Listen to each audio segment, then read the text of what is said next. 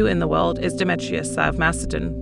Well, Demetrius I of Macedon, also known as Demetrius the Besieger, was a Macedonian king and military leader who was born in 336 BC. He was the son of Antigonus Iphamus, and his mother was Stratonus of Syria.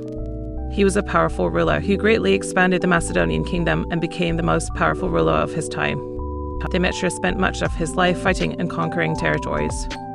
He successfully captured Athens, Corinth, and Thebes, and he also gained control of the Aegean Sea. After conquering these territories, he set up a new government, improved the infrastructure, and developed trade. In addition to his military campaigns, Demetrius was also a great patron of the arts. He hired many sculptors, painters, and architects to build structures and monuments throughout his kingdom.